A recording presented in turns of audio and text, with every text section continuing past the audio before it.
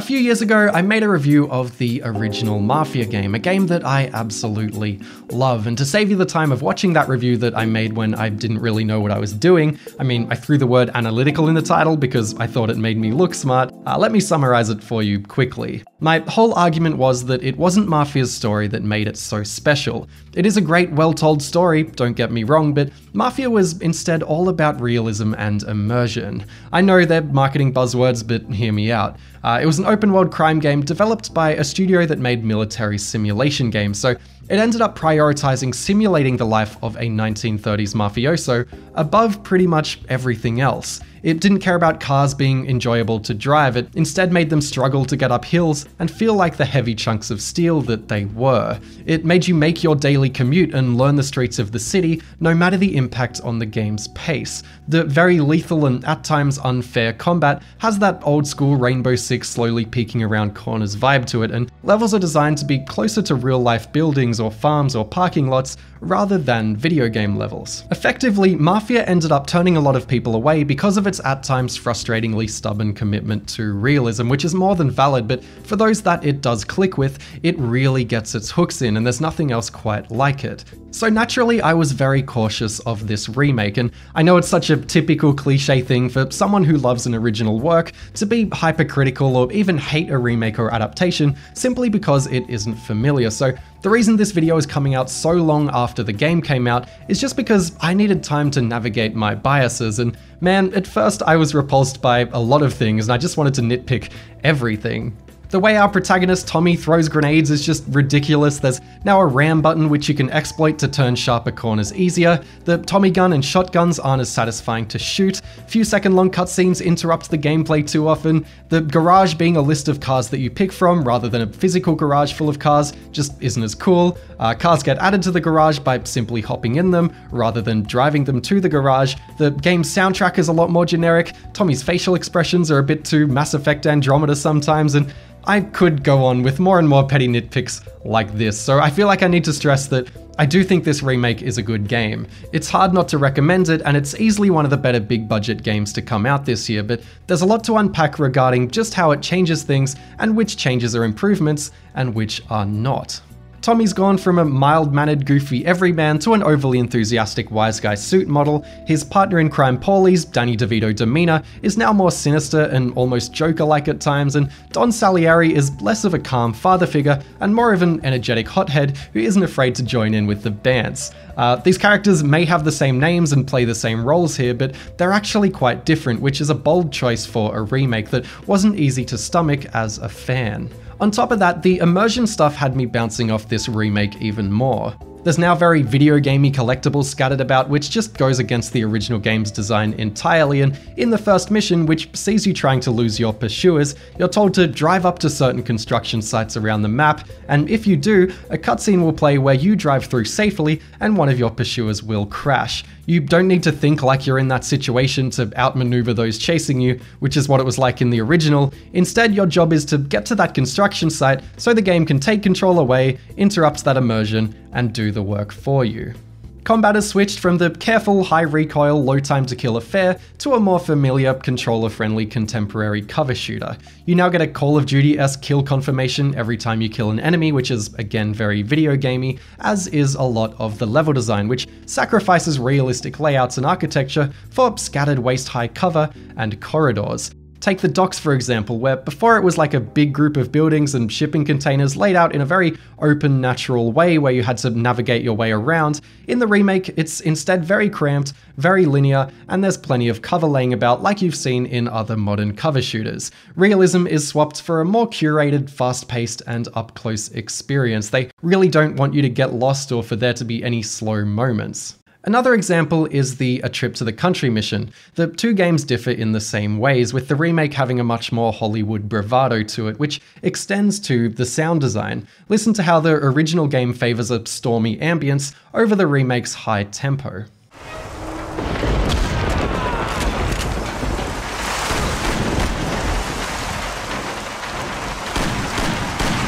Over here! Come on, fellas! Push through!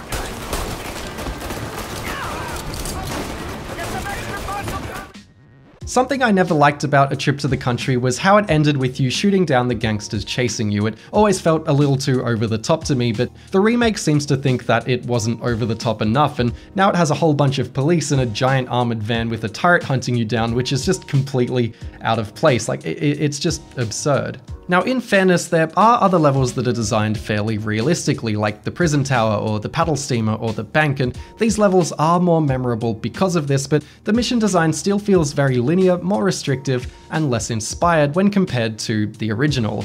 Like with the bank heist, the original game has you and Paulie walking in and seeing the bank operate normally as he tells you the plan under his breath. It builds up a lot of excitement and establishes the location for when you later return to try and execute the heist. In the remake, the plan is quickly laid out during a cutscene which ends with you bursting into the bank and telling everyone to get down before the mission starts.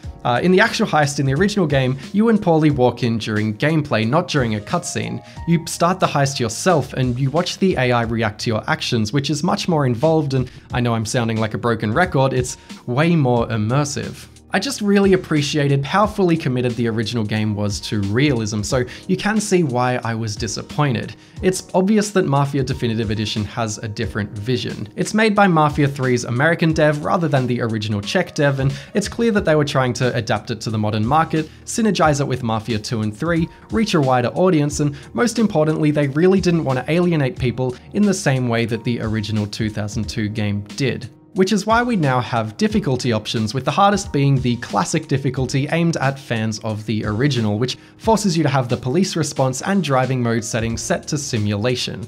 With these settings, the police are pretty much the same as they were in the original, and though the driving felt heavier and a little more true to life in the original, I love the driving here too. You can feel the suspension struggling around every corner, and reaching top speeds is thrilling and dangerous. Manual transmission is back if you want to use it, though unfortunately you can't plug in a racing wheel this time around, and motorbikes have been introduced and implemented effortlessly. They're zippy, they're challenging, they fishtail when you lose grip, and altogether riding a bike or driving any other vehicle is just delightful, and you can feel the care that's gone into it. The chase missions in particular were massive highlights for me, and compared to contemporary open world games, this driving is as enjoyable as it gets. If the vehicles were a little heavier and slower off the line, a little less artificially stuck to the ground, and the ram button wasn't a thing, or it at least wasn't exploitable, this driving would be comfortably ahead of the original game, though again, I'm nitpicking. As it stands, it is exceptional.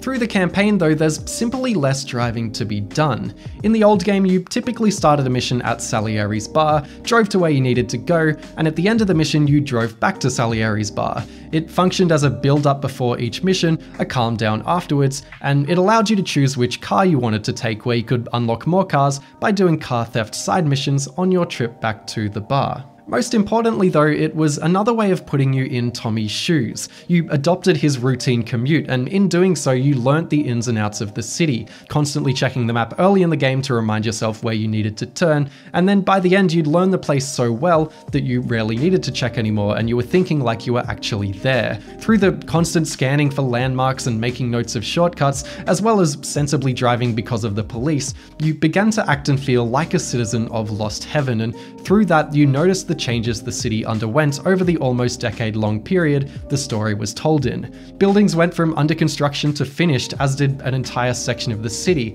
Cars got newer and better, and businesses went from closed during the Depression to open again once it was lifted. The remake minimizes the commutes in favor of pacing everything up. Missions often start and end on location, there's no more car theft side missions, and though you can collect cars, you're rarely given the opportunity to use them, because even when you do start at Salieri's bar, where you can pick what to drive from the garage, they'll frequently force you into a certain vehicle anyway. You also don't get to know Ralphie, Vincenzo, or Sarah's dad well at all anymore, simply because you're not at the bar as much, and Lucas, the car side mission guy, is barely in the game at all. It doesn't help that while driving you can just stare at your minimap most of the time rather than looking at the road to get around. Most of the gameplay I recorded is from my initial playthrough before the game was patched, where there was no other option but to have a super obnoxious diamond on the screen telling you where to go next, and to have the GPS telling you where you needed to turn, and I absolutely hated it. Thankfully, you can now switch that stuff off in the options menu, which is great, except for when you're driving. You either have to have both the minimap and the speedometer on the screen, where the minimap shows that annoying diamond, or you can have neither the minimap or the speedometer, which is a problem when police chase you for driving too fast. It's both or it's neither, you can't just have the speedo. Thankfully, you can toggle limiting your top speed to the speed limit, but hopefully another patch fixes this problem. The city no longer transforms and evolves over time, or at least it doesn't much. If it did, I just didn't notice it because of how much less commuting there is, and because I was staring at the minimap the whole time, and sadly you can no longer board trains or trams to get around. So while the city has been beautifully recreated here, like, it doesn't need to be said, but this game is absolutely gorgeous, even when I'm running it on a PS4 Slim rather than anything better, you don't nearly feel the same connection to it that you did in the original. And alongside the kill confirmations and the collectibles and the Hollywood shootouts and everything else, immersion clearly isn't the goal of the Mafia remake, and in turn, stuff like the very hard classic difficulty and the realistic police system and the driving physics feel less complementary to this remake's design principles and more like a novel leftover relic from the original game. It feels like the remake uses an old school health pack system because the original game did, not because it necessarily should. The infamous race is absurdly difficult again on classic mode, but where in the original they made it hard because it would be difficult to win a race, here it's like a nod and a wink to old fans in an otherwise more conventional game. The same can be said about the taxi missions, they're just in here as a throwback. The classic difficulty in particular really highlights some of the problems with the combat. When you're crouched behind cover, you can't peek around the side of that cover, you'll only ever stand up straight to peek, which is a problem when you die to 1 or 2 shots and need as much cover as you can get. So you try blind firing, but that only seems to get you killed too, as it makes you much more vulnerable than it probably should. It's also annoying that enemies virtually don't get aim punched at all. You'd think that when you shot one of them, they'd flinch and they'd grab their wounds for a second, giving you a window to land a follow-up shot, but no, they just full steam ahead and continue firing back as if nothing happened, which means you need to time your shots when they're not shooting rather than try to disrupt them. This is something that GoldenEye got right 23 years ago, man. Like, enemies absorbing bullets like it's nothing just isn't very satisfying, and it takes away a lot of the punch. Couple this with some sticky, slightly cumbersome movement, and the higher difficulty really only serves as an annoyance. If anything, the combat is better on easier difficulties because it's more forgiving of these quirks. I would have loved to have seen enemies carry wounds and hobble around, and that would have helped with the whole realism thing, but I think this is one of those situations where I just had to let go of the original game as much as I could, and that took a bit of time. Mafia Definitive Edition flat out doesn't achieve what the original game did, but that's not to say that it doesn't improve upon it in its own ways. On the surface, the visuals and voice acting are vastly superior, and more time is given to flesh out Paulie and Sam, as well as Tommy's wife Sarah, who is basically just an awkward polygonal sex scene in the original. The dialogue has been rewritten, and the writing is more natural across the board. And what's my end of the deal? You want money? Some sort of immunity? None of that. I got people I need to protect. Families. Always the Achilles heel, ain't it? So who you got? A sick ma or a wife and a litter of kids? Wife and daughter. And no one else to watch your back, I'm guessing. Wouldn't be here otherwise. Pity that. The scenes with Detective Norman are particularly well done. The ebbing and flowing tension between them and the back and forth banter is just so captivating. And if you're unfamiliar, Mafia's story is framed by our protagonist Tommy Angelo giving dirt to this detective in return for witness protection, as we flash back through his stories with the Salieri mob. Think Goodfellas. While Tommy is picking and choosing the stories he's telling the detective, there's an argument to be made that it makes sense for him to also not tell him about every single commute to and from a destination. He obviously wouldn't go into every boring detail like the original game kind of does, so here he doesn't, and the story feels much more focused and fast-paced as a result. Tommy really only recalls the bad times he had. He'll mention in passing that he had some fun, but then he'll elaborate on the rough situations he went through or the stress it put on his wife. And through this, Mafia's story and central theme squares in on the lie that is the mobster high life. Nobody in this gang ends up in a better place because of it. Don Salieri's change from a Vito Corleone-style father figure to just another one of the boys reflects that just like Tommy, he's also another member of this futile rat race. Like Tommy, he's seen to struggle and lose control in his desperation. And this change in character took a bit of getting used to, but it is a smart change. Tommy, on the other hand, takes a lot more getting used to, but he also wasn't changed for no reason. Making Tommy a relatable everyman was part of the original game's efforts to put you in his shoes, but in the remake where this is no longer a priority, Tommy is instead more malevolent. He's at times uncomfortably enthusiastic about getting violent, not in a super overt way, but he'll get excited to enact revenge or just smile a bit when he's seeing an enemy getting beaten to death.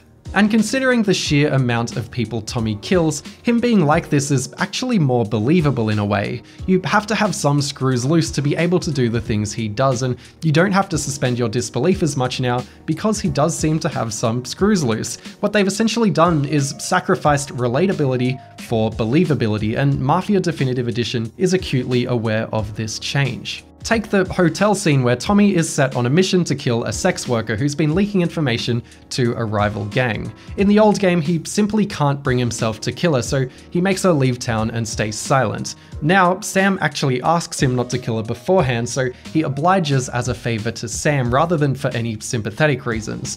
Later on, when he lets Frank go, it actually is out of sympathy, but of course he's personally friends with Frank, and it's clear that remake Tommy has a more loyal personality, caring only about those in his circle, and no one else matters. You can dive into any of the character changes and also rationalize the decision-making behind them in the same way. Sam is more boisterous and less distant, which gives his character more emotional impact, and Paulie, like Tommy, is made to be more malevolent for the same reasons as Tommy. Because the remake isn't trying to immerse you all the time, the developers have given themselves breathing room to write characters that fit into the story in a more pragmatic way. Ironically, the story here is more believable. These characters fit their actions even better than the characters in the original game did, and they're fleshed out to a further extent with extra banter, backstories, and way better performances. But again, you won't relate to any of them nearly as much. They're simply more repulsive people, so instead of becoming Tommy, you're watching this story from afar. You have to just hop on the roller coaster, let go, and let his arc and this story play out. And if you can do that, you're in for an extremely well-paced, well-told, stylish tale with deeper characters than the original game had. The only part that I think the remake really botched when it comes to the story is the ending. I should give a spoiler warning here if you haven't played either game, so skip to the next timestamp on the YouTube player or to the time displayed on the screen right now if you don't want to see the ending of Mafia spoiled. If you're still here, let's continue. Both games end with a Batman speech from Tommy, and we know remake Tommy values his family and the people around him more, so he speaks about how family is the most important thing in life. Remember that money, jobs, even best pals will come and go. But family is forever.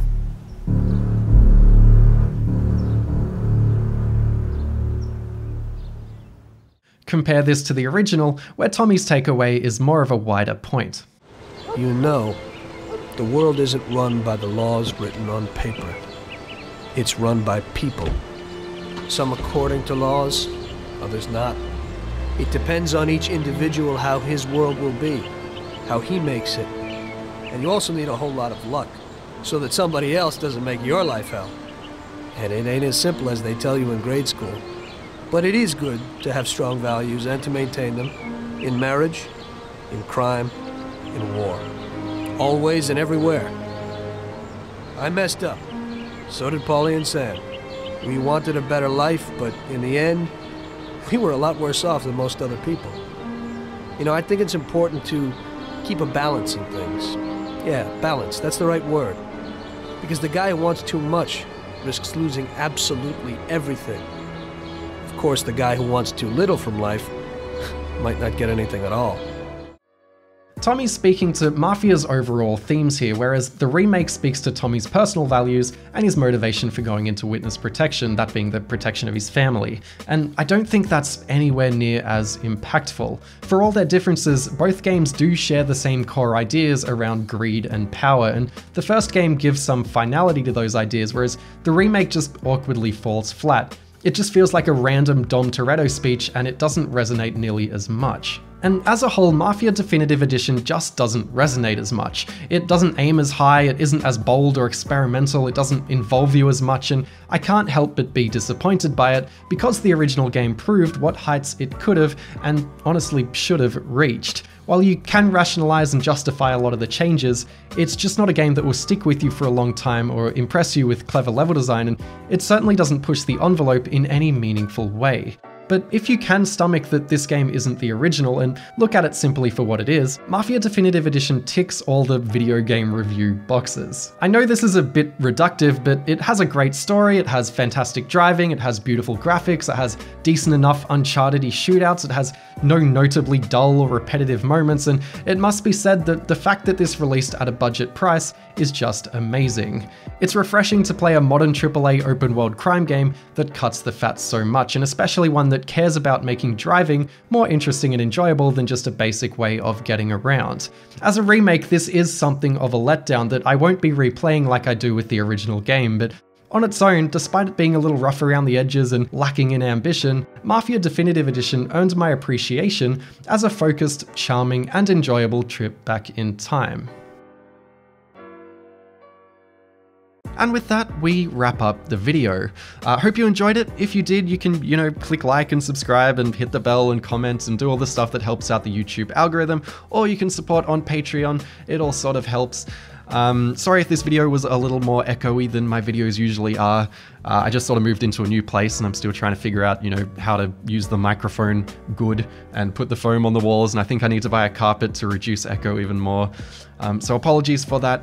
And I didn't talk about the freeride mode in Mafia Definitive Edition, which was also a mode in the original game where it's sort of a separate thing from the story, and you run around doing side content and finding secrets, and it's kind of goofy and cool, and it sort of has a sense of humor that the main story mode doesn't, but it just doesn't interest me that much, and it always felt a little half-baked. But people seem to like it here, so, if you are thinking about buying the game, then maybe that's something that could sway you. But yeah, I don't really have anything to say about it. I didn't find it that enjoyable or interesting. It's just sort of a bunch of very simple side content. And interestingly, Lucas Bertone, the side mission guy, has actually been sort of relegated to this freeride mode in the new game. So his side missions feel like they've been cut from the main game and added in here, which I think is kind of interesting. But yeah, it just otherwise not really my thing. And yeah, now I want to thank all my patrons, so thank you to all my patrons. Thank you to all the patrons coming up on the screen right now. And this is getting to be a really long list, so I'm going to try and say them as quickly as I can. So we have my $5 patrons, which I want to thank.